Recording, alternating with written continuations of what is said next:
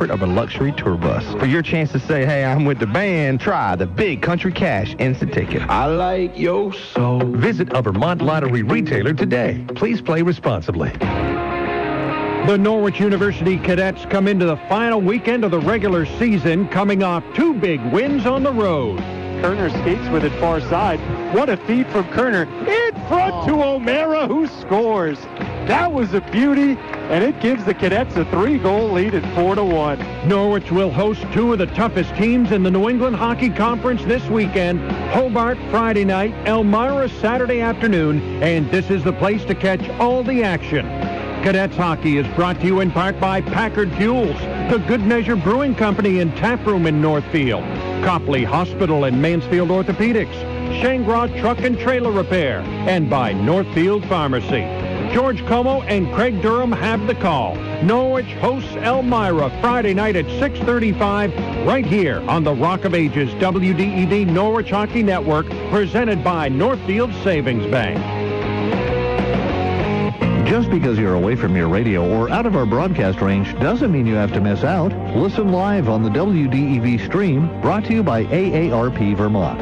WDEV's morning, midday, and afternoon news services, Vermont Viewpoint, and the Brady Farkas Show can all be found on the WDEV stream at WDEVradio.com. Brought to you by AARP Vermont, working to bring down the cost of prescription drugs for all Americans. AARP.org/VT. The Brady Farkas Show is produced and funded by WDEV and the Radio Vermont Group. We welcome listener feedback. Email your comments to wdev@radiovermont.com. The teams you care about. Well, the Patriots have some soul-searching to do, and they've got a long off-season now to figure out the answers. The stories that matter to you. Well, UVM certainly put Stony Brook and the rest of the conference on notice with that performance. And now this is the team we wanted to see out of the Catamounts. This is your home for New England sports. All right, football's over. Let's get the lockout over, too. Let's get to baseball. I need the Red Sox back. This is the Brady Farkas Show on WDEV AM, FM, and WDEVradio.com. What's up, everybody? Welcome in. Brady Farkas Show on a Wednesday right here on WDEV AM and FM and WDEVradio.com. Also streaming live on Facebook Live, so you can watch the show there with us every single weekday. We've got all 90 minutes of the show today, right up until 7 o'clock, and then it's Jazz with George Thomas. It's also Radio Row at Home Day 3 for us, and now things are really starting to pick up here. Former Seahawks linebacker Lofa Tatupu, the Pro Bowler, he's going to be with us a little after 6 o'clock. Former Red Sox broadcaster Tim Neverett is going to stop by at 5:45. We had to switch a couple things up. Levon Kirkland, the former Steelers linebacker, the All-Pro, he's now going to be with us tomorrow. So we're going to bring in Kyle Glazer of Baseball America today. So 2 baseball interviews, actually. So we get Lou on the text line who says, man, I miss Tim Neverett and Joe Castig. So, look, I love the guys the Red Sox have now. I love Sean McDonough, Will Fleming, kind of the rotating crew they have. Tim Neverett is awesome. He's going to be with us in about 15 minutes. So if you want to get in like everybody's doing, you can do so on the Napa-Morrisville, Napa-Waterbury text line, 802-585-3026. Also on Facebook Live, you can comment in. I get a couple people already asking me, what do you think of the Canadiens hiring Martin St. Louis as their interim head coach? So, yeah, this is relatively breaking news. The Montreal Canadiens fired UVM grad Dominic Ducharme. They have replaced him with UVM product and NHL or Hockey Hall of Famer Martin St. Louis. We're going to hear St. Louis talk tomorrow to the media, so I kind of want to hear what he has to say. I mean, this is just interesting from a lot of different levels. The Canadiens are a mess. They've got totally new management right now, a new GM. They got Kent Hughes in there, too. They got Jeff Gorton in there now, so it's a totally new management structure for Montreal. The Canadiens are the worst team in the NHL. They've been hit with COVID and injuries real hard. I mean, they shouldn't be as bad as they are, but they're still not particularly good. Last year was, a total anomaly, them getting to the Stanley Cup Finals. It was probably...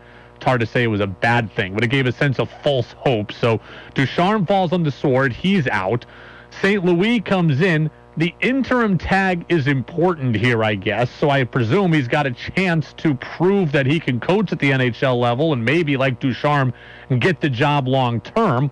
He's never coached, as far as I know, above youth-ish hockey. He's never coached in the pros. He's never coached in college. So he's only coached in leagues leading up to that. I know his kid plays in a New England school. He's going to be in the Beanpot coming up next Monday in the Beanpot finale. So this one's interesting. I'll be very interested to hear what the Canadians say tomorrow and what St. Louis says tomorrow. Look, he's from Quebec. He fits the bilingual requirement of the job. I don't know how many people that truly want to be head coaches, permanently want to take on this job right now at this particular moment. So if St. Louis is just a seat filler and he can, ride it out and be bad, maybe teach some guys along the way some things, then fine. And if he wants the job permanently in the future, then, he's got a whole lot of work to do to try to turn it around. So there's my initial thoughts there on that hiring here, again, of Martin St. Louis. And, yeah, I know, as people said, that they played together. Yeah, Ducharme and St. Louis did overlap at UVM. So, again, we've talked also, by the way, we got Radio Row at home with all of our big guests today. Tom Kerr and Freddie Coleman we spoke to also. You're going to hear from them in this show. Their full interviews are online on the podcast channel. So the text line is already raging. Facebook Live is already raging. Everybody, let go. 5, 4, 3, 2, 1. And here we go. The opening thoughts are on the Brady Farkas Show, brought to you by Sticks and Stuff and by Swanton Lumber, Vermont's most complete locally owned home center with locations in Enosburg, Derby, Middlesex, St. Albans, and at Swanton Lumber. They're online at sticksandstuff.com. I want to start with the Olympics. Michaela Schifrin, you by now know, she skied out for the second time yesterday. So she skied out of the giant slalom. She skied out yesterday the slalom. That was her best event. So now we had thought maybe she could win 5 golds. We're not even sure if she's going to win any medals at these Olympics. And the conversation we're about to have, there's a lot of layers to it. But before we really get into it, I kind of just want to say this to start. My first reaction is that what we watched yesterday of Michaela Schifrin skiing out and then subsequently sitting by herself, tears that have clearly watered up in her eyes, crying in her interview, it was gutting. It's a multi-time gold medalist, the most accomplished slalom skier ever, one of the best skiers ever, period, failing to make it down the mountain for the second time in 3 days. That is just shocking from an athletic standpoint. To watch what happened to her yesterday for the second time in 3 days is just shocking athletically. It's gutting emotionally, though. We talk about sports as the thrill of victory. Well, there's also the very real agony of defeat, and that was on full display last night in those moments. We come into the games thinking that this is Schifrin's games to dominate, and again, we don't know if she's going to win one medal. Heck, I don't even know if she's going to compete in the other 3 races that I believe she's scheduled to possibly compete in. I felt for her as an athlete, as someone who athletically, just this week has not reached her full potential. I felt bad for her athletically and emotionally. My heart broke for her, and I'm not trying to be, I'm not trying to overdo it. My heart broke for her yesterday. Those are gutting scenes yesterday. Seeing her sitting by herself on the mountain alone for 10 to 12 minutes probably before a Team USA staff member comes over there and tries to console her. I mean, this is the Olympics. This is what these athletes train all year for. They train 4 years for this. You only get a few cracks at this. Tom Brady can come back 22 times and try to win a Super Bowl. Michael Jordan can come back. LeBron James can go at this 20 times. They can come back year after year to try to reach the peak. Michaela Schifrin's going to get 4 or 5 cracks at the Olympics, and that is it. And I was broken for her. It was just an incredible moment of vulnerability, incredible moments of vulnerability. And you couldn't, if you have any kind of soul, you couldn't help but feel bad for her yesterday. I felt bad for her as an athlete. I felt bad for her as a human being. What we watched yesterday was hard, and it was hard on a lot of different levels. So that was my reaction to it. And then the question now shifts, and the question now becomes this. And I ask you on the text line, and I ask you on Facebook Live, did NBC and the race broadcasters, did they focus too much on Schifrin? Were they too hard on her? Were they too zeroed in on her? Because I went to social media after the fact, and NBC and its broadcast team were getting absolutely crushed. People essentially thought that they were monsters for keying in on her in this moment. We got the close-up of her sitting by herself for several minutes. When they went to commercial, it was a split screen that was focused on her. There was the uncomfortable interview maybe 20 to 30 minutes after the race in which she still was struggling to keep it together. But what are you still processing? Pretty much everything makes me second guess. Like the last 15 years, everything I thought I knew about my own skiing and slalom and racing mentality. Just processing a lot for sure. And I feel really bad. There's a lot more going on today than just my little situation, but I feel really bad for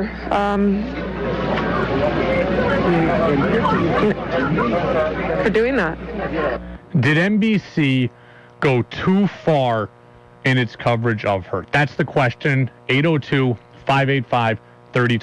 I think we can all agree that it was tough to watch. It was tough to listen to. You felt for her in that moment. But did the broadcast team go too far? This is a question I have thought about for several hours today. And I thought about it last night as I was reading all the NBC hate on social media. I don't think that NBC went too far. And it's hard to say because you just heard what I heard. I got emotional watching her get emotional. But I think NBC was well within its right to do what it did. I do believe it's possible for the media to go too far in its coverage or to take a story too far. If Mikaela Shiffrin had gotten hurt and the camera was fixated on her, that would have been too much. But this wasn't that. This was raw emotion. This was part of athletic competition. Mikaela Shiffrin is the story. She's arguably the most visible athlete on Team USA, and she's arguably the most visible athlete of the Olympics themselves. The network has a job and an obligation to tell her story, whatever that story is. And heck, if she does compete subsequently and she turns these Olympics around, they'll be obligated to tell that part of the story too. This wasn't a situation where she falls down, she's by herself, and the camera rushes to her face, and the camera is in her face, and there's 10 cameras there right away. This wasn't that. She had at least 15 minutes to herself on the mountain. She had time to reflect. She had time to correct. The cut that I just played for you, the NBC broadcaster only asked her 2 questions. He wasn't out there with an agenda. He wasn't out there trying to make her feel bad. I feel awful for her. I feel awful for what happened to her and for how these games have gone for her. But all the NBC bashing that I saw yesterday, I don't agree with it. She is part of the story. And she is the story of these games, especially for Team USA. You have to show what she's going through, and you have to ask her the question that he asked her. All he asked her was, what are you processing still? He wasn't aggressive. He wasn't malicious. I've seen media members that are that way, and that reporter wasn't. It was raw. It was uncomfortable. It was difficult. She was vulnerable. But it wasn't wrong of NBC to do what they did. Listen, we ask the losing side or the losing athlete always to come on and speak after a tough game or a tough match, and they do it. And she's capable of doing it too, and she did it. I watched the Australian Open final a couple of weekends ago. 5 sets, 5 hours, 75-degree weather and humid in Melbourne. There's Daniil Medvedev losing to Rafael Nadal, and he's got to come up to the podium in front of the entire arena 10 minutes. I don't even know if he went to the locker room. 10 minutes after his loss, and he had to speak to the entire crowd, and he did it gracefully. The day before, there was Danielle Collins, who I believe has only been to one Grand Slam final, and she's got to address the media. She may never get back there again, and she had to go address the media. This happens everywhere. It's always hard, but it's part of the deal. I spoke with Tom Caron of Nesson earlier today, and listen to what he told me. Hey, I had to interview Tim Wakefield 10 minutes after he gave up the home run in the 11th inning of Game 7 to Aaron Boone, okay? You got to do your job. You know, there's again, is it too raw? Well, isn't that what we want? Isn't that why sports is such great television? They're the ultimate reality TV. This happens everywhere. Look, win or lose, the media's job is to cover the reaction. Okay? Win or lose. Super Bowl is going to happen on Sunday. The cameras are going to follow the winning team around in jubilation, and we're also going to get the interview where the losing coach is in the locker room, dejected and despondent, has just lost the biggest game of their life. And if the Rams lose, McVay will have lost that game twice. We're going to get both sides of the coin, and you have to be okay with that. That is the deal. If you hate the system of talking to athletes after games, win or lose, then we can have that debate. But you can't be mad at NBC for doing what everybody does. This is the game, and everybody knows it. When you win, we're there to shower you. When you lose, you answer the questions. The field goal kicker who misses the kick at the end of the game, he stands up there and talks. The pitcher who gives up the homer in the 11th inning like Wakefield, he stands up there and talks. The quarterback that loses on Sunday, they're going to stand up there and talk. And when March Madness comes around in a month and a half, you're going to see the shot of the kid who's crying on the bench because it's his last college game. I think it was 2006. Go look up Gonzaga losing to UCLA, and there's the camera focused right on Adam Morrison, National Player of the Year after Gonzaga is lost, crying his eyes out. This happens everywhere. Raw, real emotion. The camera was not in Michaela Schifrin's face right after the fact. She had time to herself. Someone said that to me on Facebook Live. I think it was Joe who said, yeah, she had time to herself. She was given that time to breathe. And she didn't have to go to a podium after the fact and talk about it. So I always say two things can be true. I was heartbroken last night for Michaela Schifrin. As a former athlete, even a low-level one who's failed, my God, I knew what it felt like, and I've never lost a gold medal like she did. Okay, high school baseball games like that gutted me. I can only imagine what she's going through. I felt awful for her, and it was tough to watch, but that doesn't mean what NBC did was wrong. What NBC did was exactly what they were supposed to do. Tell the story. They let her have her moment. They brought her up. They were respectful in their questions. They were quick in their questions. The interview was less than 2 minutes. This wasn't 15 minutes of harping on everything. And then they let her go. And I think they did the job they were supposed to do. It's the Brady Farkas Show on WDEV, AM and FM, and WDEVradio.com. Anthony says it's just like what they did with Simone Biles in the Summer Olympics. We're going to talk about that comparison in hour number 2. Right now, I want to continue on with Radio Row Day 3, though. I want to switch up gears entirely. So as we get ready for the Super Bowl, we're bringing on all the biggest names and the best guests that we can find. And right now, we've got ourselves the former Red Sox radio broadcaster, Tim Neverett. A lot of Tim Neverett highlights in the WDEV archives. And Tim Neverett's formerly also worked for the Pittsburgh Pirates, and now he is with the Los Angeles Dodgers. So Tim Neverett is on the phone with us. Tim, how are you? Thanks for coming on. I'm doing great, Brady. How are you? Excellent. I appreciate you being with us. As I said, this is our countdown towards the Super Bowl. It's our Radio Row at Home special week. So let me start here. You work in L.A., you work with the Dodgers, who have recently won a title. We know about the Lakers' footprint, USC football. Where are the Rams right now in terms of L.A. fan loyalty? Well, they're getting there. Remember, they left for a while. Yeah. So they don't have that built-in equity, I guess, that the Dodgers and Lakers have had, even though the Lakers originally came from Minneapolis and the Dodgers originally came from Brooklyn. But the Dodgers have actually been in L.A. longer than they were in Brooklyn. So they've really, really ingrained themselves here. It's a Dodger town. It's a Laker town. And you've got the Rams in the Super Bowl. Yeah, it's a Ram town now. Even though there's two teams here with the Chargers, it's way more of a Rams town than a Chargers town. When the Chargers play, usually the visiting team has as many fans as the Chargers do. But, I think people are really, they're glad the Rams are back, and they're glad that, obviously, they're in the Super Bowl, and it's going to be at home. You know, I got plenty of baseball things I want to ask you, but I got to go off the beaten path one more time here. We are in the midst of the Winter Olympics right now. You have broadcasted the Winter Olympics in both 2002 and 2006. What was your experience like doing the Winter Games? Great. It was really cool. First time was in Salt Lake City. Second time was in Turin, Italy, which is the right way to pronounce it. Turin with no O at the end, but it's people call it Torino.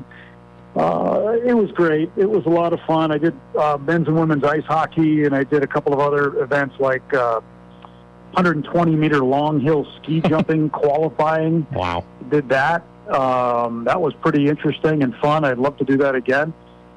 Did women's freestyle aerials qualifying one time, which was brand new to me, and I sort of got thrown into it and had about 24 hours to learn as much as I could. But it was fun. It was a great experience. I really would like to do it again sometime, but, other things keep me away from it. And it's just such a great experience. And, at that time, politically, it was different, too, because we had just come off 9/11, going into the 2002 games. So security was pretty strict. And the same in 2006. Because I remember the International Broadcast Center was built in a converted Fiat factory. Wow. And it was this long building that part of it contained a shopping mall and the rest was this big convention space where the International Broadcast Center was. There were times it might take 45 minutes just to get through security to get in on any given day. And that was in 2006. And, I went to China to do the summer games in Beijing in 2008. And we got breezed through security there. They had it was a lot more efficient there. Well, very, very cool perspective. We're talking with Tim Neverett, the former Red Sox radio broadcaster. Again, we've got a lot of Tim Neverett highlights here in the bank on WDEV in our archives, and now he's on the broadcast team for the Los Angeles Dodgers. I do want to get to baseball. I want to ask you about David Ortiz, first ballot Hall of Famer. He's going into Cooperstown this year. You had the fortune of calling his games for a number of years. What stands out to you most about Ortiz? I think just, he's one of those guys who's bigger than life, even when you're around him. I mean, I remember a time when, I can't remember what city we were in, but it was just he and I stuck in the elevator together and just chatting. And, I talked to him a number of different times and spent some time with him. And as normal and as cool as he can be, he's still a bigger than life figure because of what he means in his home country, what he means to Red Sox Nation, what he means to the people that he helps through all of his fundraising that he does, and how he's received by the other players around the game, the other managers around the game. He's just, he's a superstar, and I was glad to see him get in. I thought certainly he should have got in, and I'm looking forward to his speech this summer. I think it's going to be pretty funny. What's the Big Papi memory or the story that's always the one you pull out at cocktail parties? I can't repeat it on the radio. It's when he was asked to describe my former radio partner Joe Castiglione, how he describes Joe. I can't say it on the radio. It's not appropriate for work or young children. So, but it's very funny. That's the one I will pull out at a cocktail party when I know the audience is appropriate for it. Well, one day I'll have to come to that cocktail party so I can hear it myself. But on the field, the Red Sox are under the stewardship of Chaim Bloom, who's a protege of Dodgers executive Andrew Friedman from their days in Tampa. Bloom has constantly used the word sustainability. He wants to build a sustainable winner. He doesn't want to go for it one time. He wants a sustainable winner. And a lot of people think that that's not possible. The Dodgers have done it. How have they become the blueprint? What are they doing? You know, it's amazing what the Dodgers have done as an organization, because you talk about drafting and developing. Yeah, they've got a lot of really good homegrown players on their roster, guys who have helped them win a World Series recently. So the drafting and developing part is a huge, huge part of their success. And when you look at the recent rankings, I think Keith Law had ranked all the minor league organizations, minor leagues recently, and I believe the Dodgers were number one in terms of talent coming up through the pipeline. And they've shown it. Each year, somebody's made a breakthrough, and they continue to get better and better. So I'm looking forward to this year's crop of guys that we'll see in spring training that might be able to break through into the big leagues this year. I think there's a pitcher in Ryan Pepio to look forward to. I know this kid, Bobby Miller, I've seen him pitch. He may be a little ways away, but I wouldn't be shocked if he was right around the corner. So they've got some legitimate talent in the minor leagues, and they've been able to use that as a point of importance. I think when you look at what some other franchises have done by cutting scouts, firing scouts, shrinking their scouting and their development departments, that hurts in the long run. I mean, they might be saving money now, but what, are you going to be a middle-of-the-road team forever? When I was with the Pirates, that was the message there, too. It was draft and develop, do things the right way, and we're going to have sustained winning here. Well, they did it for 3 years. Yeah. And that was it. And they changed, the way they were going to do business again. So you've got to be able to back those words up. The Dodgers are able to do that, and that's why they're a model around Major League Baseball, not only winning on the field, but winning at the minor league level in terms of drafting and developing. On a reflective note this offseason, one of the saddest stories of the offseason is the passing of Jerry Remy, someone who was on the TV side of things while you were doing radio, but I'm sure there's a lot of crossover there. Do you have any memories of Jerry Remy? Oh, yeah. Yeah, Jerry, boy, I got memories of Jerry. We got along real well anyway. We had known each other before I came to the Red Sox, and had actually done some spring training games together when we combined the crews between the Pirates and Red Sox. And so, myself and Don Orsillo would split the play-by-play, and Jerry and, Bob Walk would do color on the game. And we had fun. We really did. And then when I got the job, he was one of the first guys to greet me and congratulate me. And when I left the job, when he found out I was leaving to go to L.A., he literally was the first person to call me. And tell me he was sad I was leaving and didn't want me to go, because we got along real well. And we, when we traveled together, we sat near each other on the plane all the time, and we had a lot of laughs. We knew a lot of the same people around the game, so we had a lot of fun stories to share. And it's one of my greatest highlights of anything I've ever done is being able to work around Jerry Remy, being around him, and just, considering him a friend. I mean, really sad about losing Rem. Tim Neverett, former Red Sox broadcaster, with us here on the Brady Farkas Show. That was well said, and I will get you out of here on this. I'll try to tastefully transition to a nice exit question here. The pandemic changed a lot of us in a lot of different ways. Some people got into cooking. Some people got into housework. You wrote a book around the pandemic. What is COVID Curveball?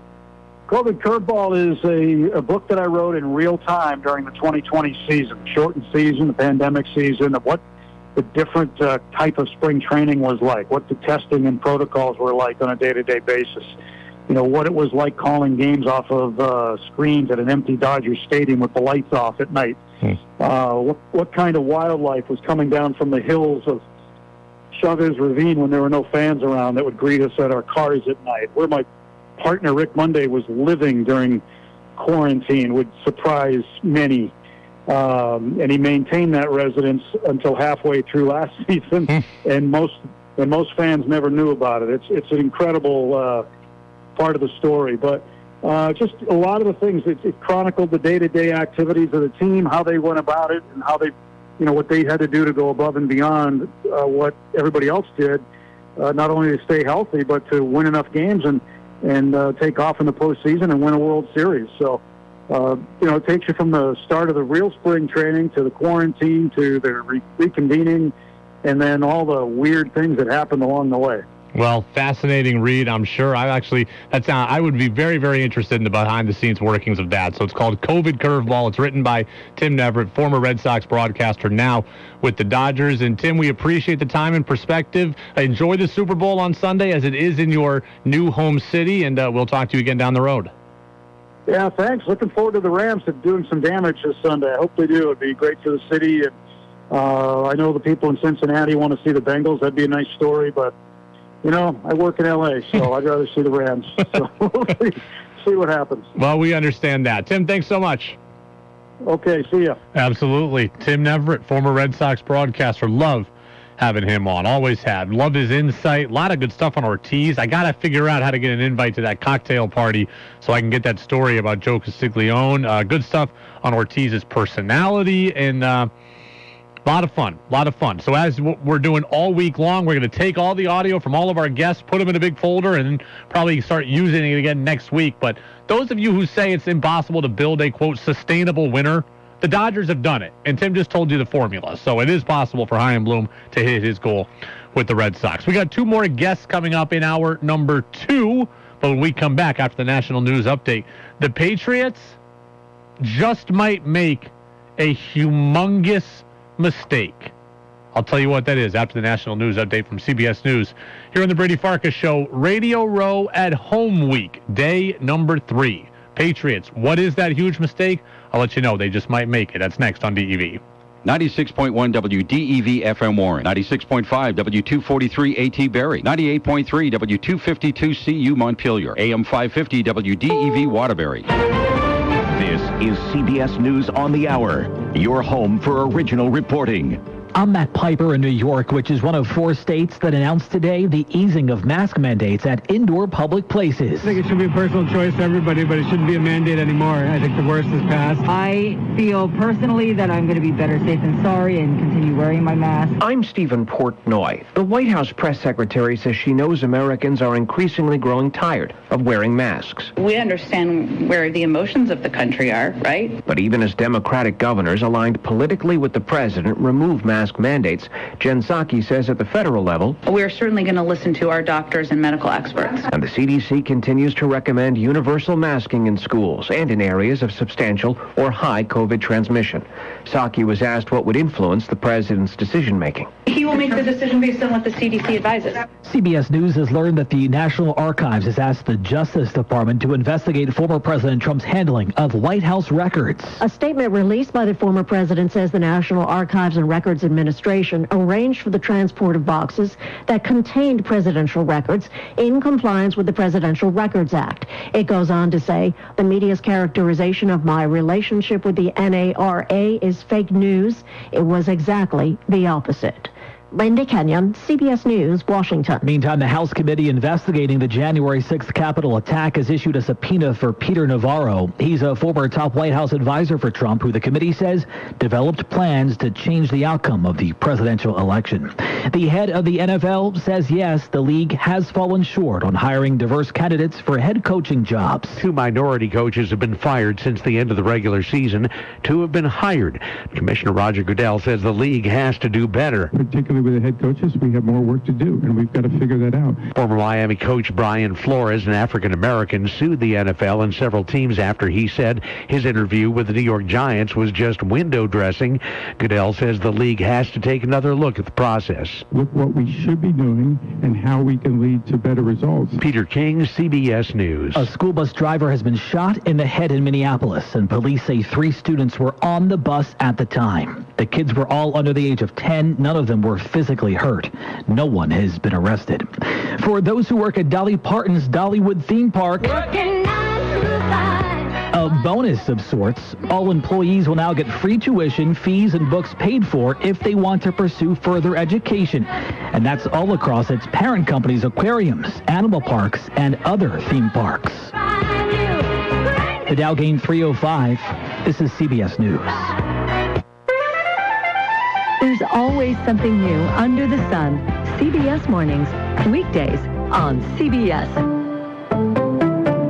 Folks, with inventory issues still affecting dealers across our industry, at Lamoille Valley Ford, we have found the solution for getting you into a new vehicle. Tell them, kid. Thanks, Dan. At Lamoille Valley Ford, we're ready for retail. That's right. We are ready to retail order your new Ford today at Lamoille Valley Ford. With our high-volume sales history, there's no better dealership to custom order your new Ford car, truck, or SUV. We're prioritizing your personalized vehicle and doing whatever we can to expedite delivery so you don't have to wait any longer than you have to. And get this, when you retail order from Lamoille Valley Ford, we will discount your order an additional $1,000. Combine that with huge Ford discounts and incentives, you can take up to $6,000 off a retail ordered F-150. That's huge. Need a vehicle today? No worries. At Lamoille Valley Ford, we have by far Vermont's largest selection of new Fords, including over 150 F-Series trucks in stock and incoming. Woo! So drive Route 14, 15, or 16 to Lamoille Valley Ford in Hardwick and save big during our Ready for Retail sales event. Exergen would like you to know about an important study just released by the FDA. It confirms what the medical community has known all along. Non-contact thermometers are not accurate. The study also reports that they fail to meet FDA requirements for accuracy in labeling. We can't afford to tolerate the rampant false temperature readings from non-contact thermometers.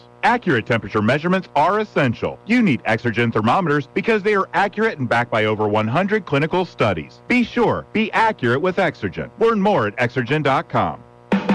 Why does Walgreens offer copays as low as $0 and 90-day refills? Because we care about Medicare, so you don't have to. I mean, do you really care to hear me go on about same-day prescription delivery making your life easier? Or how there's a pharmacy expert available 24/7 and one-click refills? Well, I just did anyways. Fill your Medicare prescriptions with Walgreens and save. $0 copays apply to Tier 1 generic drugs and select plans with Walgreens as a preferred pharmacy. Restrictions apply. See walgreens.com/Medicare for complete details. Make your opinion heard by texting onto the Brady Farkas Show at 802-585-3026. Welcome back to Radio Row at Home on the Brady Farkas Show on WDEV AM, FM, and WDEVradio.com. Welcome back in, Brady Farkas Show right here on WDEV, AM and FM, and WDEVradio.com. Thanks to Tim Neverett for stopping by, former Red Sox broadcaster, current Dodgers broadcaster. We're going to talk in about 15 minutes with Lofa Tatupu, who's a former Pro Bowl linebacker, played his whole career with my Seattle Seahawks. So I might sneak in one Seahawks question for Lofa, just one. His father played for the Patriots actually from 1978 to 1990, so it's going to be a cool crossover interview there because Lofa's got a lot of ties to New England and to the Pats as well, so he's going to be with us in about 15 minutes. Napa Morrisville, Napa Waterbury text line is always open, 802-585-3026. We've also got some views here on Facebook Live. Here's the deal.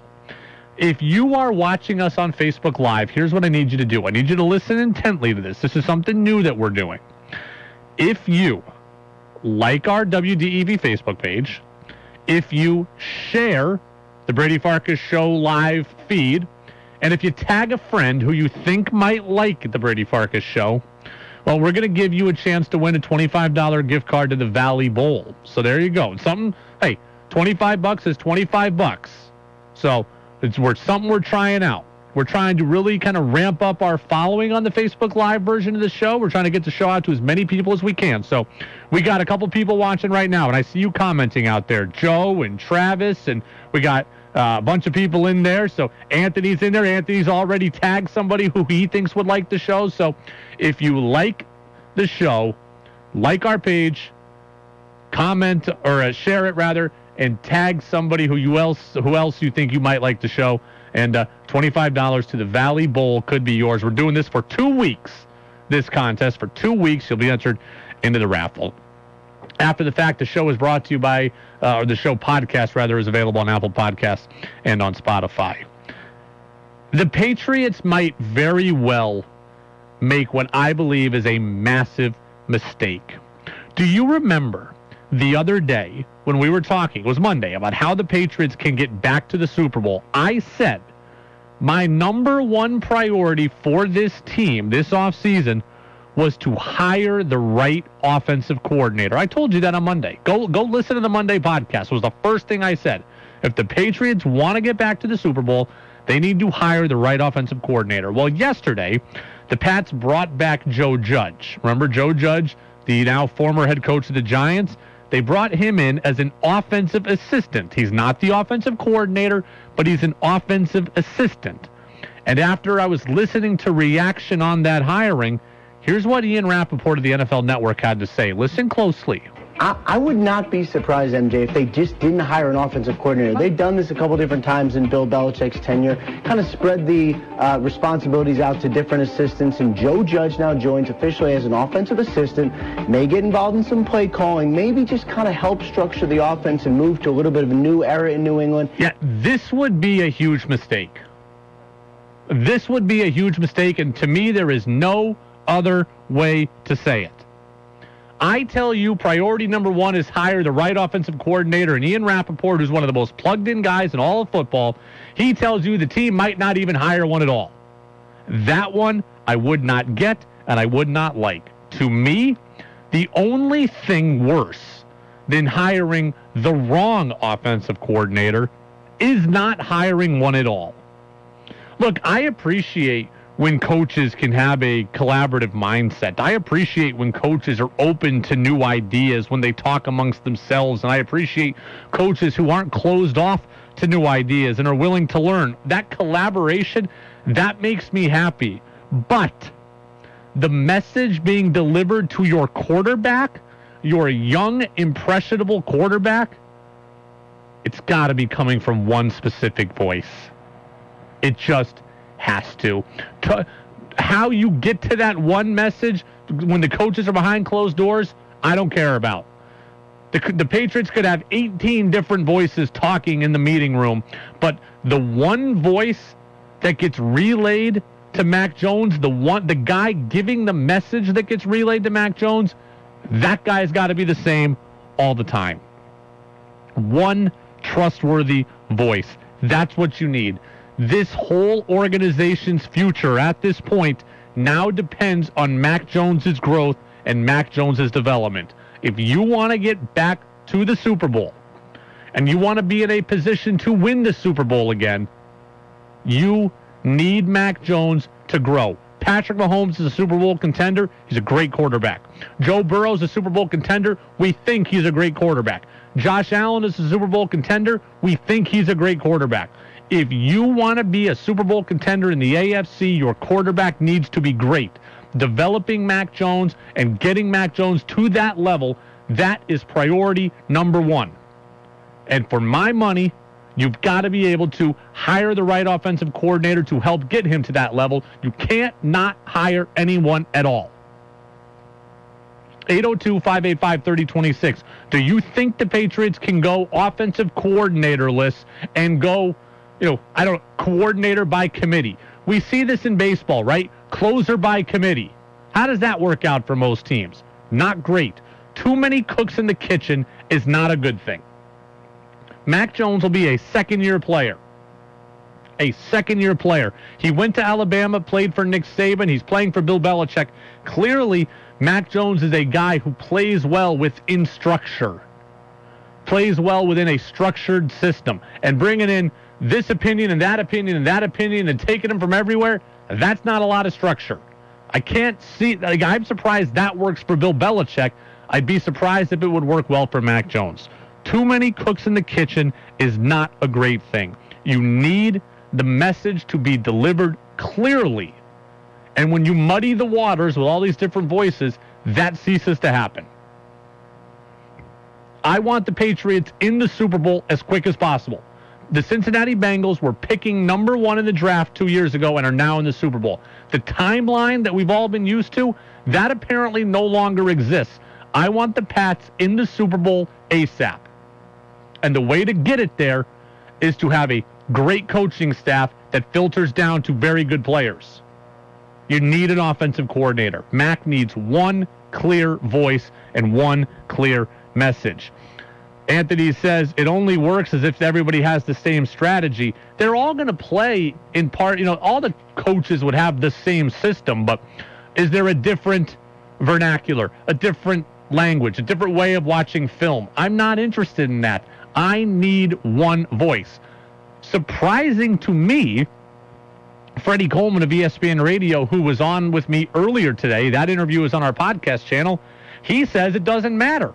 Well, there's always going to be one singular voice, no matter if you don't have the designation, Brady, of having an offensive coordinator, because plenty of times a quarterback coach is going to have his say. A running game coordinator is going to have his say, and any offensive coordinator is going to siphon those kind of opinions and those kind of objectives to make sure that everybody's on the same page. So it's not necessary in this situation when the Patriot way has always been the sum of its parts. Yeah, see, I disagree. Freddie's far smarter than me, and Freddie's far better at this job than I am. I disagree with that, though. You're going to have multiple coaches. That is true. But the guy that everybody knows is running the show, that guy needs a title. Because if there is no title, then everybody thinks they can bite off a little bit more than they're supposed to. I don't need it to be a coaching free-for-all with Mac Jones having to just, take from here, here, here, and here. One message, one voice that gets filtered down to everybody, including him. Napa Morrisville, Napa Waterbury text line, 802-585-3026. Neil in Burlington. Brady, I totally agree with you. What do you make of the rumors about Bill O'Brien as the next Patriots offensive coordinator? I mean, it's a logical connection, right? Like, first and foremost, Bill O'Brien is a logical connection to the Pats offensive coordinator position, right? He's worked with the Patriots before. He knows Bill Belichick. He's shown that he can work with Belichick.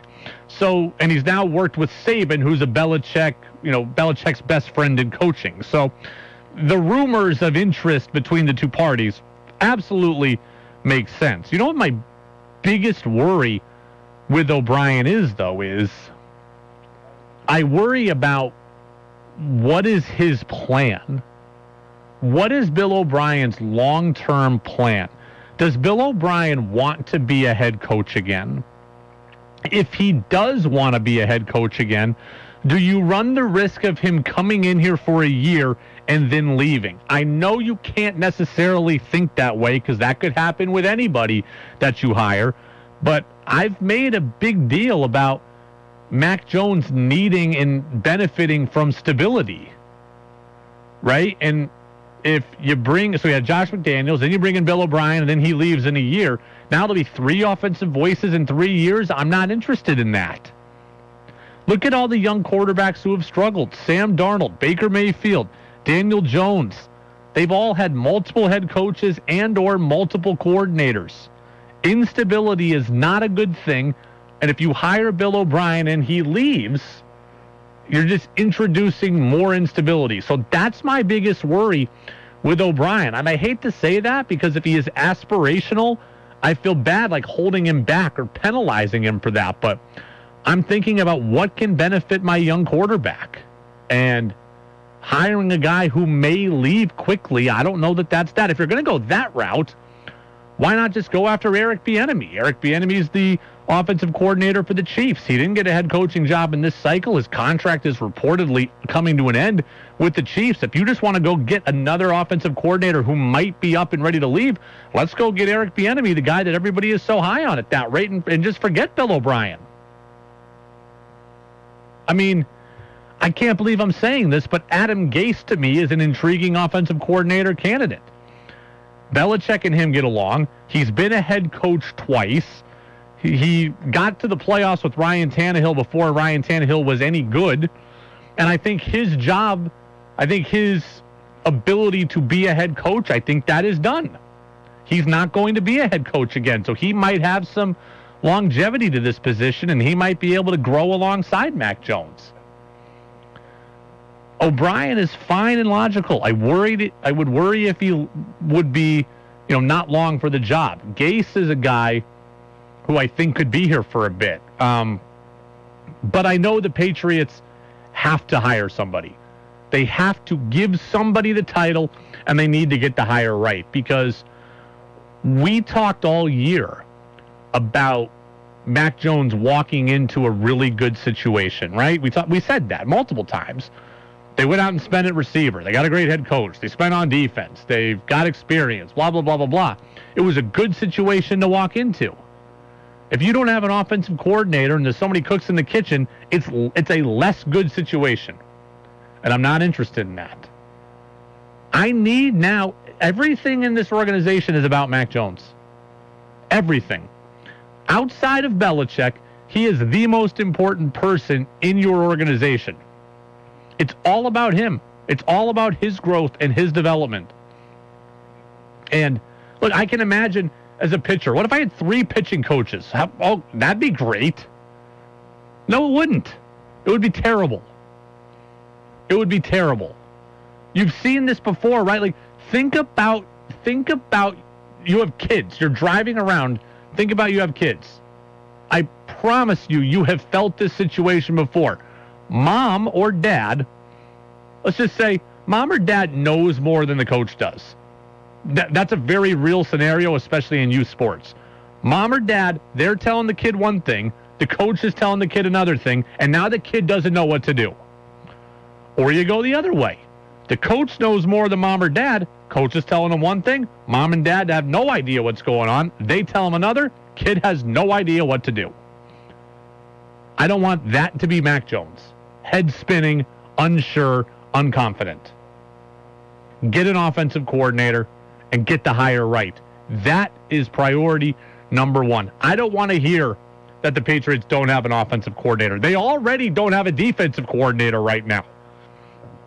And I guess I don't love that, but I can reconcile that easier than not having an offensive coordinator. So it's the Brady Farkas Show on WDEV, AM and FM, and WDEVradio.com. Oh, one more text. This one is from Nelson in Charlotte, who said, wasn't Joe Judge a special teams coordinator? What would make him qualified anyways to be an offensive assistant? I mean, I'm not going to lie. I thought that too initially. Like, that was my first thought. Like, huh? Well, Joe Judge was a quarterback. Joe Judge was a quarterback in the SEC, I believe, at Mississippi State.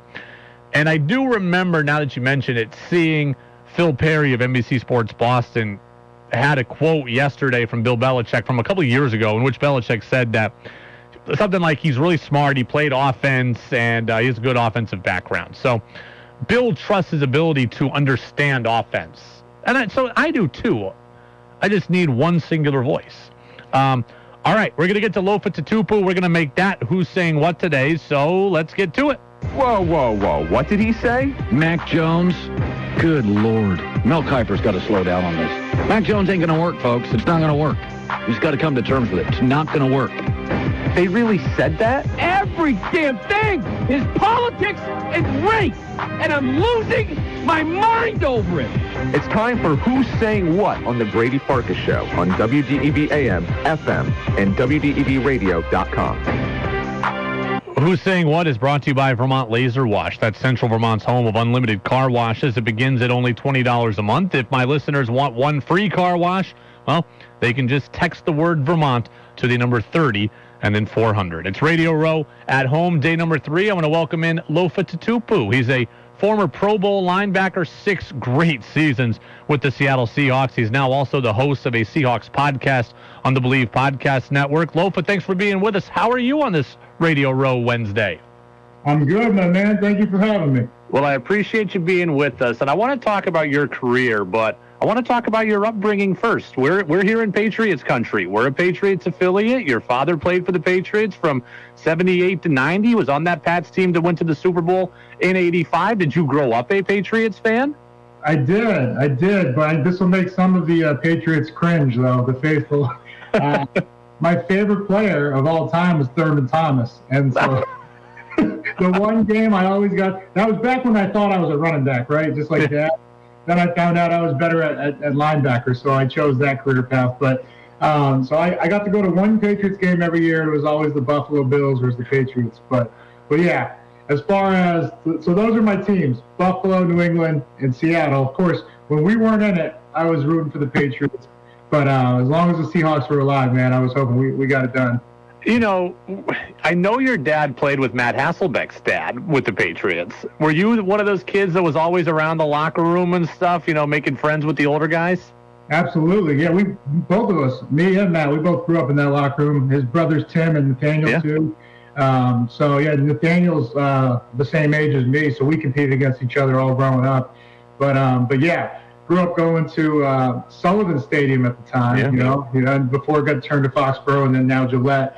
And those old hard bleachers and those cold games, man. I enjoyed going to those when I was a kid. You know, let me ask you a Patriots question just to draw on your experience here. The Patriots right now don't officially have a defensive coordinator. They have multiple voices in the room. There's Bill Belichick, there's his son Steve, and there's former player Gerard Mayo. As a player, do you like a collaborative coaching approach, or do you need one specific voice that you're always getting the message from?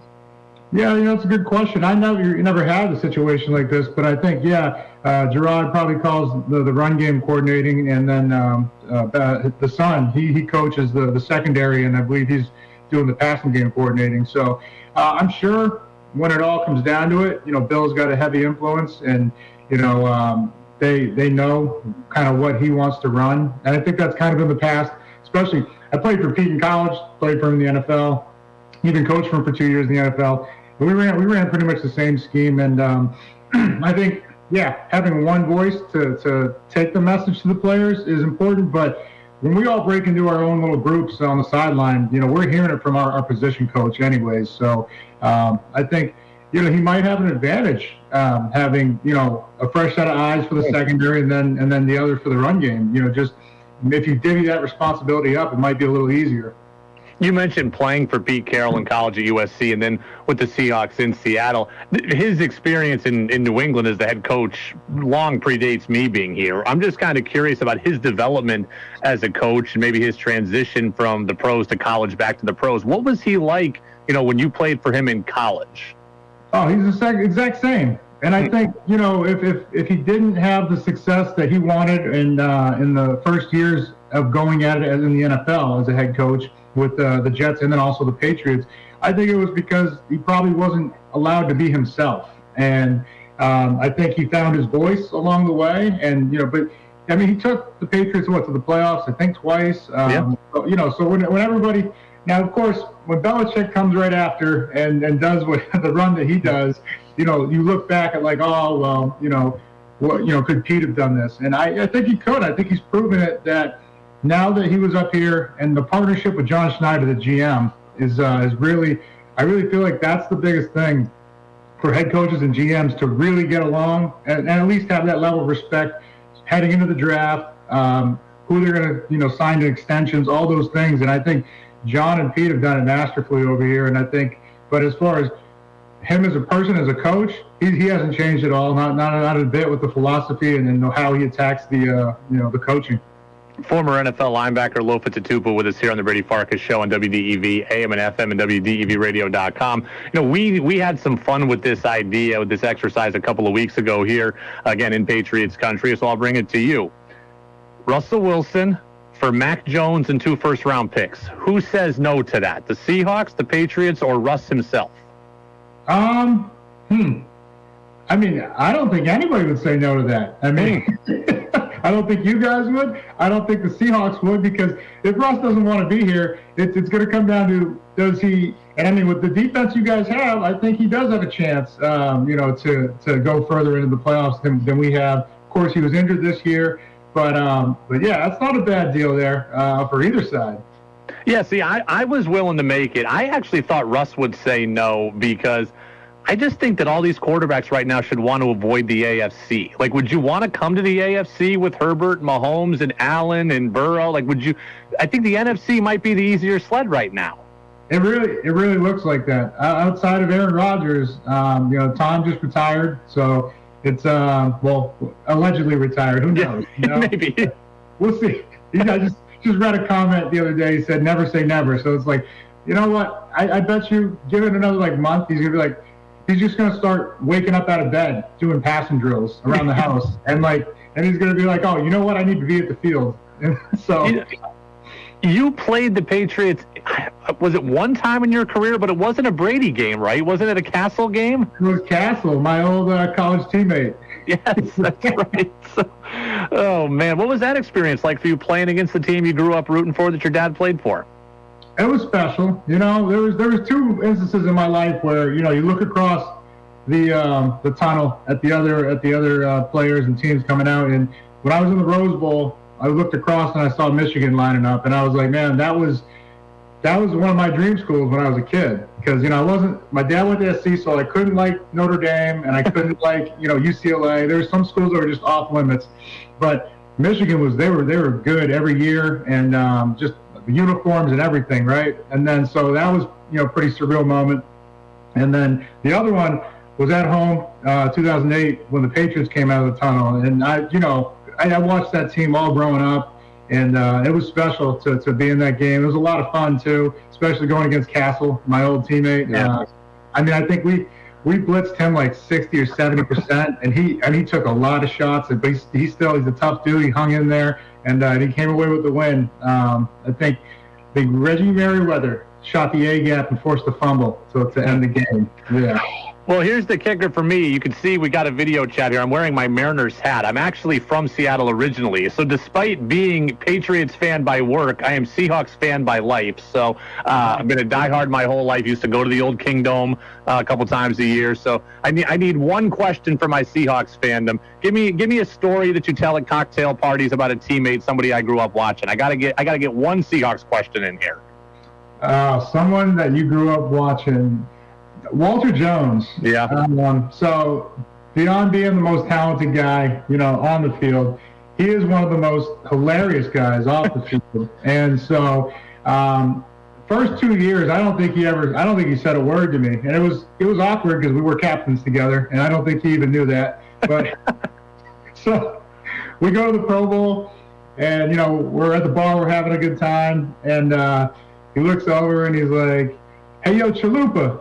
And I was like, I think he's trying to say Tutupu, but he's saying Chalupa. So I give it a second, and he goes, Chalupa. And I was like, all right, he's definitely talking to me. So I turn and I go, yes, Walter? And he's like, you really all right, though? And that was his way of saying I was pretty good at linebacker. Yeah. Oh, man. And I wasn't going to let him know that my last name was the same as a Taco Bell menu item. So I just let it ride. I was like, you know what? I'm just glad you kind of know my name, Walter. That's the kind of story that I needed. Absolutely. That is the kind of story that I needed. Lofa Tutupu, the former Seahawks linebacker, a Pro Bowl linebacker, and 6 great seasons in the NFL. So thank you to Lofa Tutupu as well. That interview will soon be up on our podcast channel on Apple Podcasts and Spotify. Ralph says Brian Blades. He's just naming old Seahawks. Like, if you want to go 90s Seahawks, like, and test my knowledge, like, we could play that game. I don't think anybody on the planet wants to play that game except for Ralph, but Brian Blades, Mike Pritchard, Jay Bellamy, Walt Williams, Joey Galloway, Chris Warren, Amon Green, like, we could just keep going if you really want to get my mojo going on 90s Seahawks, but I don't think anybody's interested in that. But speaking of Amon Green, by the way, do you remember Amon Green was a dynamite running back, right? He did like 6 great seasons for the Green Bay Packers. Like, really from like maybe like 01 to 07 or so. Amon Green was awesome. Amon Green's coming on the show tomorrow. That's right. Amon Green is coming on this show tomorrow, and I'm going to have to ask him, why did it work so well in Green Bay and not in Seattle? Because that could have been us. That could have been us. So Amon Green is coming on the show tomorrow, but thanks to Lofa Tutupu for coming on today. It's the Brady Farkas Show on WDEV, AM and FM, and WDEVradio.com. Show brought to you in part by Pro Driver Training online at ProDriverCDL.com. We started off the show talking about Michaela Schifrin. We talked about if NBC's coverage of her was too harsh last night. I've got a question I think is more fair on the Michaela Schifrin discussion. I'll tell you what that is next on DEV. Hey, it's Karen from Valley Bowl in Randolph with big news. If you want an opportunity to throw about 10 of the newest bowling balls before investing in a new one, then you need to get down here on February 12th. Demo Day is back. Brunswick staff will be here to fit you to each ball you want to try and watch you bowl and make recommendations based on your unique style. We have squads at 4, 5:30, and 7. It's $20 to attend and will be well worth it to get into the correct ball for you and watch your average go up. Plus, if you buy a ball that day, I'll give you a $20 discount. It's amazing what the right equipment can do for your game. We are limiting squads to allow for social distancing, so it's important to reserve your spot. Call the lanes at 728-4525 or email me at karensproshop@gmail.com. Hope to see you at Demo Day, February 12th at Valley Bowl, down under the Main Street Bridge in Randolph. At Union Bank, we've been traveling the back roads and main routes of Vermont and New Hampshire for generations. So when it comes to mortgages, we know the local landscape and the best way to get you home. Union Bank, stay local, go far. Equal housing lender, member FDIC. Hi, it's Tara from Green Mountain Solar. Since day one, our goal has been to provide the best solar experience in Vermont. But you don't have to take our word for it. Here are a few of our customers sharing why they picked Green Mountain Solar. I went with Green Mountain Solar because a friend of mine had a really great experience with them. I felt immediately a sense of integrity from start to finish. I'm a firm believer of getting quotes from multiple companies, so we actually had 3 companies come out, and he answered all my questions, and frankly he made it so that it was super easy for me, which is, especially in today's day and age, we have 2 young kids, so the easier it is for me, the better. There's just these panels up on my roof, and they do this job of bringing electricity to the house that runs, everything. If this sounds like the solar experience you're looking for, visit our website at greenmtnsolar.com. It feels like magic to me, to be honest. For your next celebration, head to Stowe Beverage at the Gale Farm Center on the Mountain Road in Stowe. See their huge selection of beers and wines. Questions about beers? Just ask. They have the biggest microbrewery selection in Central Vermont. Find all the sales on selected wines and beers. They're a state liquor store, too, and have the biggest selection around. Stowe Beverage and State Liquor Store at the Gale Farm Center on the Mountain Road in Stowe. Ask the experts at Stowe Beverage. They're here to help. RK Miles is your neighborhood lumberyard. Now with new locations in Barrie, Montpelier, St. Johnsbury, and Waitsfield, RK Miles is a third-generation, family-owned business offering lumber and building materials, doors and windows, kitchen and bath design, and so much more. It's time for your project. Stop by one of our 4 new stores or visit our Stowe or Morrisville locations to get started. Go to rkmiles.com to learn more and to find a location near you. Want Brady to hear your opinion on the sports stories of the day? Text in at 802-585-3026. Welcome back to Radio Row at Home on the Brady Farkas Show on WDEV AM, FM, and WDEVradio.com. Welcome back in, Brady Farkas Show, right on WDEV, AM and FM, and WDEVradio.com. Kyle Glazer from Baseball America is standing by. He's going to be with us here in about 8 minutes or so as we continue on with Radio Row at Home here on WDEV. So I want to get right to this. We started off the show talking about the Michaela Schifrin story, and she drew a lot of comparisons yesterday to Simone Biles. Remember Simone Biles at the Summer Olympics talked about pressure and having the weight of a country on her shoulders and mental health, etc. All very serious stuff. So there's a lot of people saying that the Schifrin story was a lot like the Biles story. So my question to you is 802-585-3026. Do you think there's too much pressure on an athlete like Michaela Schifrin? And of course, the media is a part of that. The media is part of building up that pressure. Do we need to back off? And I think that is a more fair conversation than is NBC at fault for covering her, her vulnerability yesterday. I think NBC was fine yesterday. The more fair question is there too much pressure on an athlete like Schifrin? And here's what I would say. Here's the reality. The reality is there is too much pressure on an athlete like Michaela Schifrin and like Simone Biles. But the reality also is I don't know of an easy way around that pressure. It's the unfortunate nature of their sports. And here's what I mean. The NFL has a lot of stars, star players, star coaches, star owners. The NBA has several stars. There's a ton of pressure on all of them, but there's so many that pressure can be spread out a bit and the conversation can generally move and shift so one person is not always getting it. In the NBA, 1 week the pressure is on LeBron, and 1 week it's on Russell Westbrook, and 1 week it's on Giannis, and then it's on Ben Simmons, and then it's on somebody else. So there's always pressure, but the conversation is always moving. In a sport like gymnastics in Biles' case, or in skiing like Schifrin's case, there's not that movement. The target isn't moving. The target is always on one person, and that is very unfortunate. And look, I don't blame NBC. I don't blame any network or media outlet for keying in on the star. That doesn't bother me. The problem is the sport itself doesn't have anyone else to turn to, especially in this country.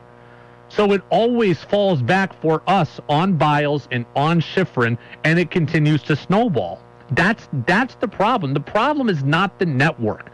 The problem is the sport not being popular enough. And I don't mean that in a degrading way or in a bad way. It's just the reality. The NBA, the conversation can turn. In skiing and gymnastics, it can't. And here's what also stinks is that the athletes recognize this. Simone Biles, Michaela Schifrin, they recognize that their sport isn't as popular. So what do they have to do? In order to make a good living, they have to get out there more. They have to be more visible. I mean, the money is established in baseball. Mike Trout can float by and still make $400 million. Kawhi Leonard cannot talk a lot in the NBA and still make a max contract. You can't get away with that in skiing and in gymnastics. You have to be your own brand. You have to be out there. You have to deal with sponsors. You have to go to events. You have to rep your sponsors. You have to do all the press. In order to make it financially viable, you have to get out there and help yourself, because the sport can't necessarily do it for you on its own. And that is unfortunate. I feel bad that Michaela Schifrin has the target on her back all the time, and Simone Biles has it on hers all the time too. The pressure, the culprit here is the sports they play aren't big enough to where the pressure can shift to somebody else. So these athletes, they need that spotlight to be on them in order to grow and in order to get popular and in order to make money. But then in the blink of an eye, when things don't go well, that same spotlight that brought you up can bring you down. And that's the unfortunate reality of it all. If you're looking for a solution, it's not easy. You need the sport to establish more stars, especially in this country, because we're always going to gravitate to what we know, and what we know right now is Michaela Schifrin. What we knew going into these Olympics was Simone Biles, and that was it. So yes, there is too much pressure. There is the weight of a country on their shoulders, and unfortunately, again, the same spotlight that helped them can hurt them when things aren't going well. It's not an easy solution. It's a tough conversation to have. These sports need to develop more stars so that there can be 5 or 6 people in the conversation instead of just one. Even look at men's tennis. We know it's a big 3, but at least it's 3. It's Novak, Federer, and Nadal, or at least it was. Federer's kind of out of it now, but you were in a group where it's only 3, but at least it was 3. In American ski racing, there's 1. In American gymnastics coming into this year, there was 1, and that's what's disappointing. And there is too much pressure, and I do feel bad for all of them because they didn't necessarily ask for it, but they knew they had to go out there and do it in order to make a living and in order to get popular. It's the Brady Farkas Show on WDEV, AM and FM, and WDEVradio.com. Okay, I don't know when we're going to get baseball again. So I don't know when we're going to get baseball again, but I'm pumped for baseball whenever it comes, and it's Radio Row day number 3, and our last interview of the day is with Kyle Glazer at Baseball America. His team over there is an unbelievable resource for all things baseball. They actually just came out with their farm system rankings last week. The Red Sox were ranked number 11th, which is a big deviation from where they had been in the last couple of years. So Kyle Glazer is with us now. Kyle, Radio Row at home, day 3. Thanks for being with us. How are you? Doing all right. Thanks for having me, guys. Well, I appreciate you being with us. You guys just came out with your organizational farm system rankings last week. Red Sox checked in at 11th, which is a nice rebound for them from the last couple of years. So let me start here. This team last year went to the ALCS, and I saw Fangraphs projected them to be in 4th place in the AL East this year. Are you this down on the Red Sox heading into 2022 as they are? I wouldn't say I'm that down on them. I think they're certainly in contention to win the American League East, but I could also see a scenario where they do finish in 3rd place. The Yankees are really good. The Rays are really good. The Blue Jays are really good. This is a really, really good division. I don't think it's crazy to suggest the Red Sox could be a good team that finishes in 3rd or 4th place. Heck, the Blue Jays won 90 games last year and were in 4th place. Yeah. So it's just a tough division.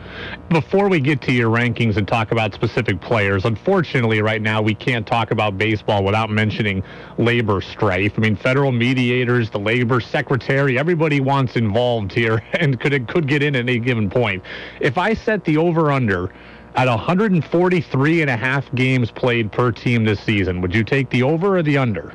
I would take the over because I think Major League Baseball and the owners in particular are desperate to get a full 162-game season. The season just might start late. They'll try and pile it on with double headers or push the playoffs back a little bit. But after not having a full season in 2020, they're desperate to get a full 162 in. Well, certainly hope that you are right. And now let's move over to the Red Sox specifically. I have been a staunch Chaim Bloom defender since he got to Boston. And I think that last year he did a really brilliant job of navigating a hard, it's a hard balance to try to win at the major league level while also building up prospect depth. So how tough do you think it is to hit both of those objectives at the same time?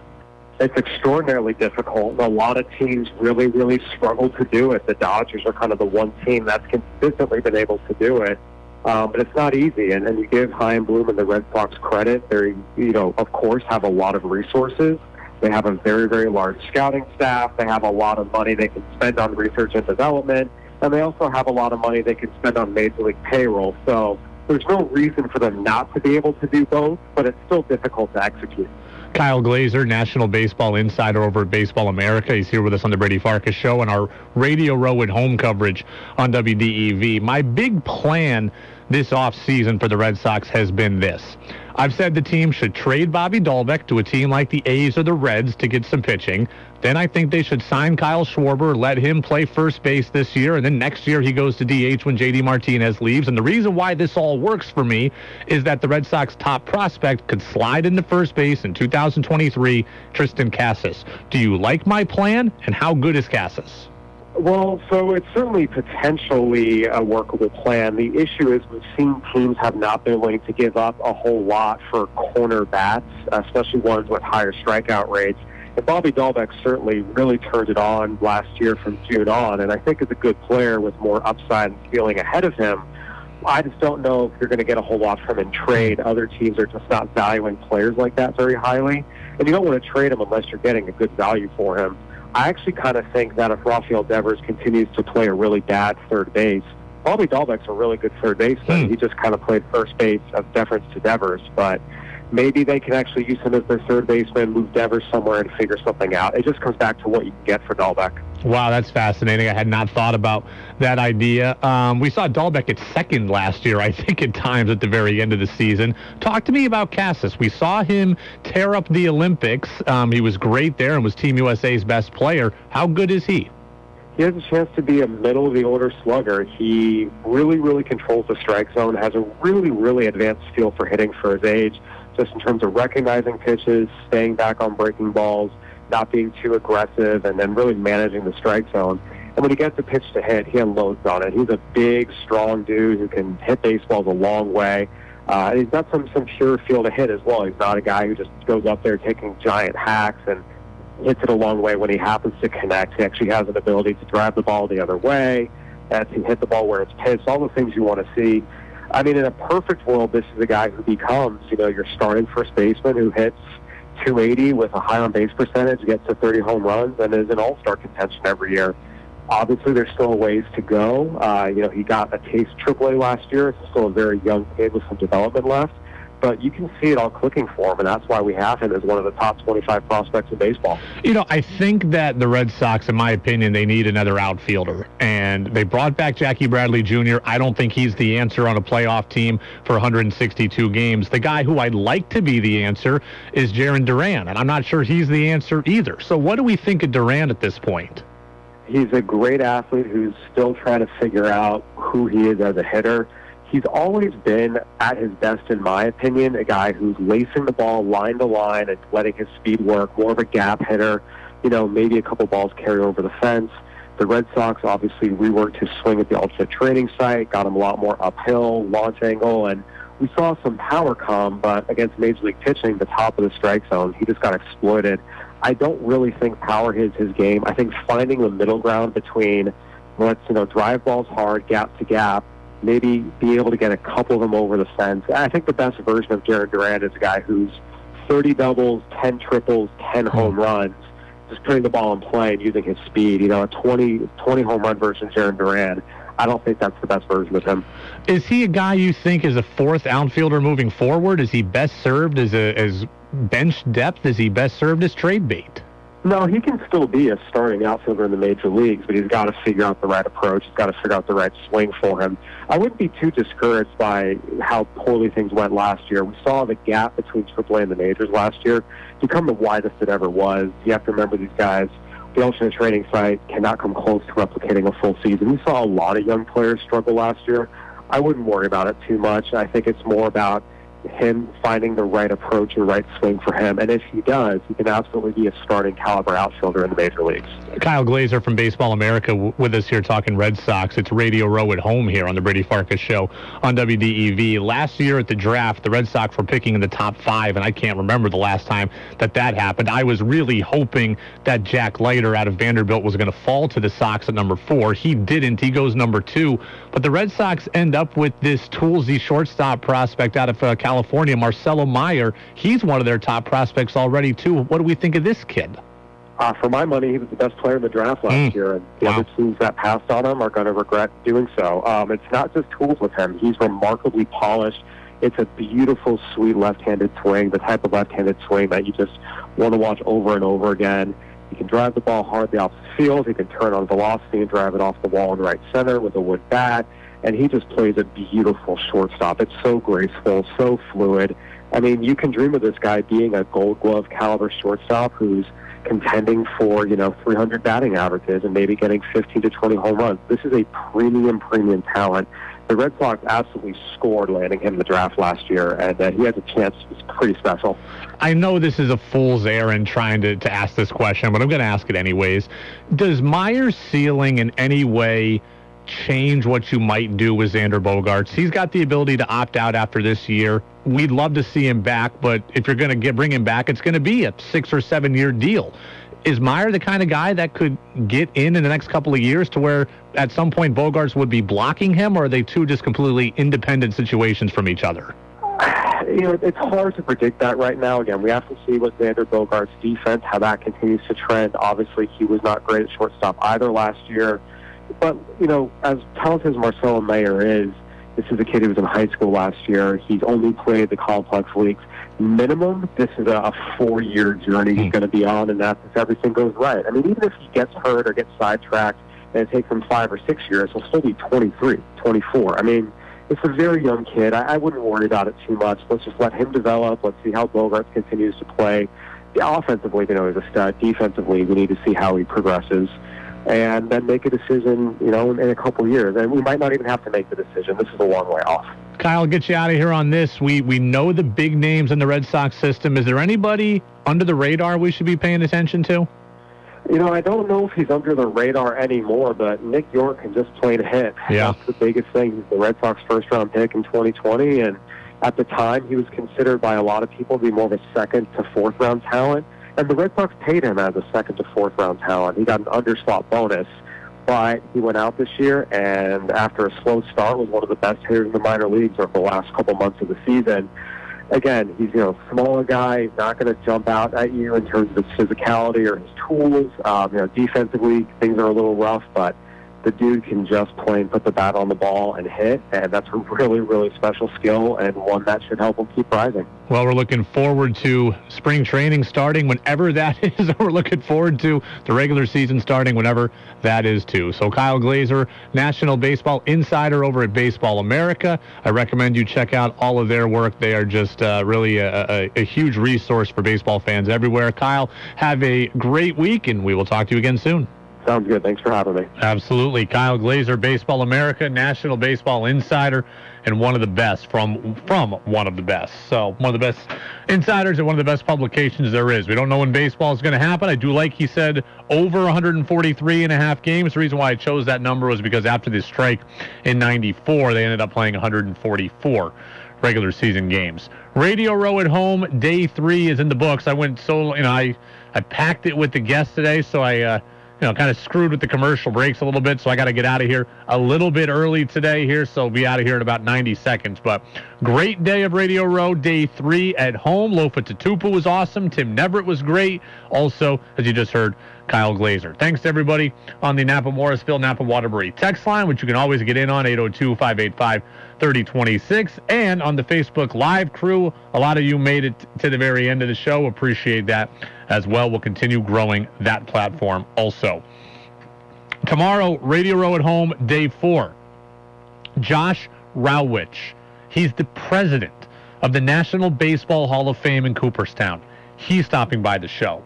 Amon Green is stopping by the show, former Packers running back. And, oh, by the way, Levon Kirkland is stopping by the show, former Steelers All-Pro linebacker. He's going to be with us as well. So we just keep on keeping on here on the Brady Farkas Show. Radio Row at Home. More thoughts on the Super Bowl week itself. I got some more thoughts on the Patriots and things we're hearing coming out of Los Angeles. So that'll do it for me. Full show podcast, Apple Podcasts, and Spotify. Jazz with George Thomas is coming up next right here on WDEV, AM and FM, WDEVradio.com, and we're always streaming on the free WDEV radio app. See you tomorrow, everybody. Are you a contractor, electrician, or plumber who isn't at a desk job and hasn't been working from home?